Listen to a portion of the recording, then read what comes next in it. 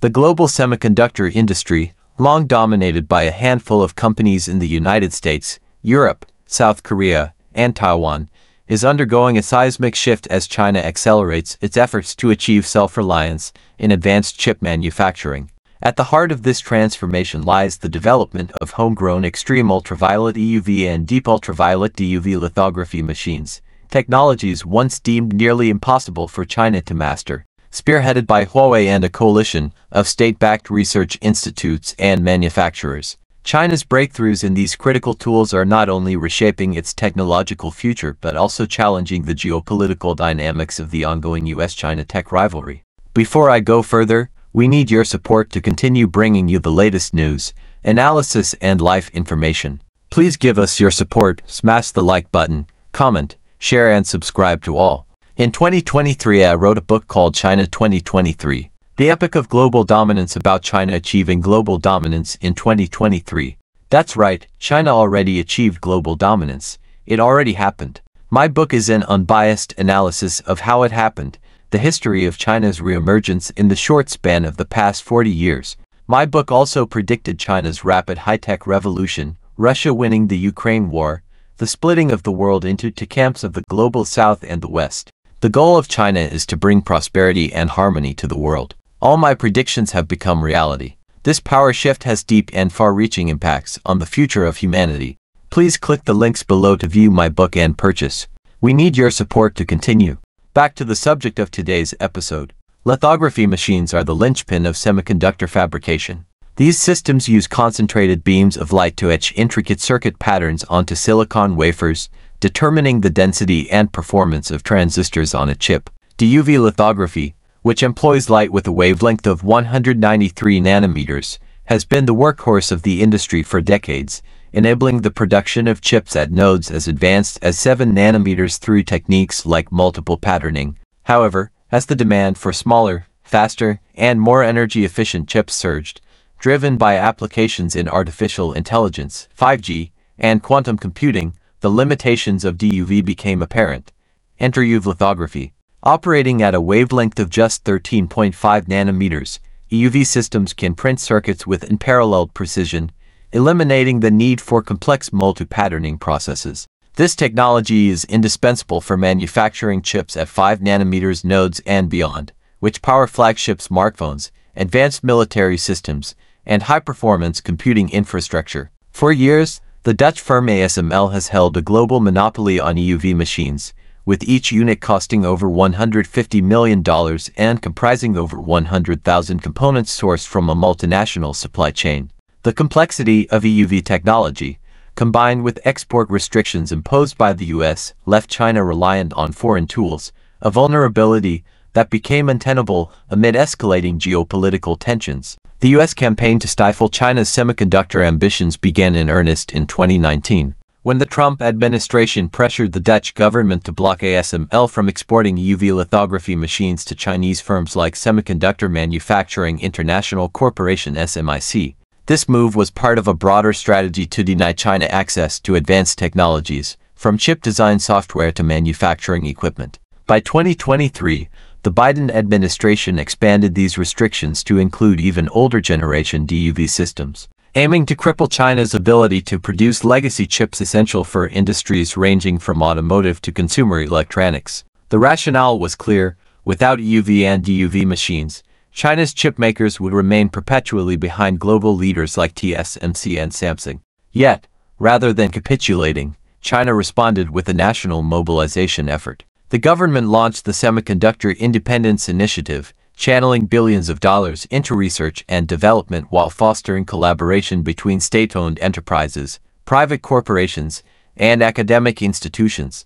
Huawei, already a global leader in 5G and telecommunications, emerged as a central player in this endeavor, leveraging its expertise in photonics, materials science, and precision engineering to tackle the lithography challenge. Developing EUV lithography requires overcoming 3 monumental technical hurdles: generating a stable high-power light source, crafting defect-free optics capable of reflecting EUV wavelengths, and achieving nanometer-level precision in wafer positioning.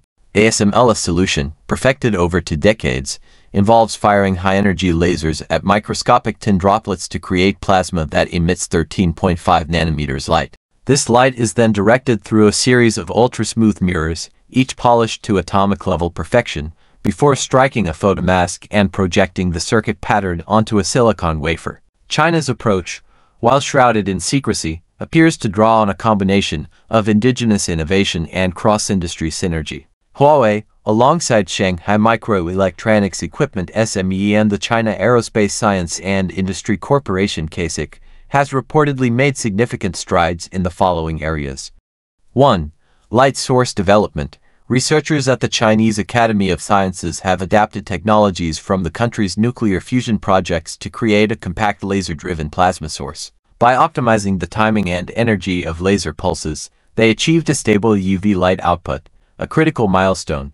2. Precision optics. The Chongqing Institute of Optics, known for its work on satellite imaging systems, developed multilayer mirrors with reflectivity rates exceeding 70% at 13.5 nanometers. These mirrors, coated with alternating layers of silicon and molybdenum, are produced using ion beam deposition techniques originally refined for space telescopes. 3. Metrology and control systems. Huawei's advancements in 5G-enabled motion control and AI-driven calibration algorithms have been integrated into lithography stages, enabling sub-nanometer accuracy in wafer alignment. For DUV systems, SME announced in late 2023 the completion of a 28 nanometers immersion lithography machine capable of producing mature node chips for electric vehicles, industrial robots, and Internet of Things IoT devices.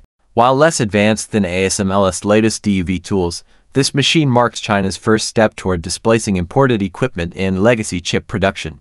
SME's 28 nanometers DUV machine is currently undergoing testing at SMIC and Huawei Semiconductor, with mass production expected by 2025. This timeline aligns with China's goal of achieving 70% self-sufficiency in legacy chips by 2025, a target that would insulate its manufacturing sector from future export controls. The implications of China's lithography breakthroughs extend far beyond technical autonomy. By mastering EUV and DUV technologies, China is constructing a self-contained semiconductor ecosystem, from chip design Huawei's silicon to fabrication SMIC to equipment manufacturing SME. This vertical integration not only mitigates the risk of U.S. sanctions but also positions China as a competitor in the global semiconductor market. Domestically, access to advanced lithography tools will accelerate China's ambitions in emerging fields like artificial intelligence, where custom-designed chips are critical for training large language models. DeepSeek has already announced cooperation with Huawei using chips procured by Huawei to joint develop an AI cloud platform.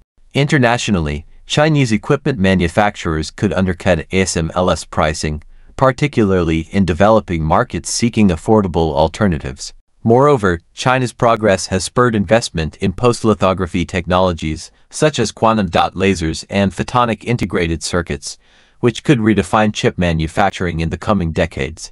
The Chinese government has directed the industry to use energy-efficient chips, which reportedly renders NVIDIA's H2O cut-down version specially designed for Chinese market not suitable in China, hugely affecting NVIDIA's annually $17 billion business in China. Regarding EUV progress, Huawei recently announced its self-developed laser-induced discharge plasma extreme ultraviolet source technology (ULDP), reducing the size of the EUV machine by over 30%. And cutting energy consumption by 40%. It is believed these EUV machines self-developed by Huawei are already testing 7 nanometers chips with 85% yield rate. Huawei's production plants in Dongguan has already received orders from local buyers for EUV machines lined up for production and delivery up to 2026. The U.S. response to China's advances has been a mix of skepticism and escalation. While some officials dismiss China's claims as exaggerated, others advocate for stricter export controls and secondary sanctions targeting third-country suppliers. ASML, caught in the crossfire, has warned that overzealous restrictions could accelerate China's indigenization efforts, a sentiment echoed by European and Asian allies wary of losing access to the Chinese market. ASML recently announced going forward it will no longer make public its business information with China, signaling ASML would not be part of the game of sanctioning China anymore. Ultimately, China's progress in lithography underscores a broader truth. Technological containment is a double-edged sword. By forcing China to innovate under pressure, the U.S. sanctions have inadvertently catalyzed the rise of a rival semiconductor superpower, one that is increasingly capable of shaping the future of global tech leadership. Conclusion: China's mastery of EUV and DUV lithography marks a pivotal moment in the 21st century technology race. The country's ability to replicate, and eventually refine, these systems signals the erosion of Western dominance in high-tech manufacturing. For China, the journey towards semiconductor sovereignty is not merely about circumventing sanctions.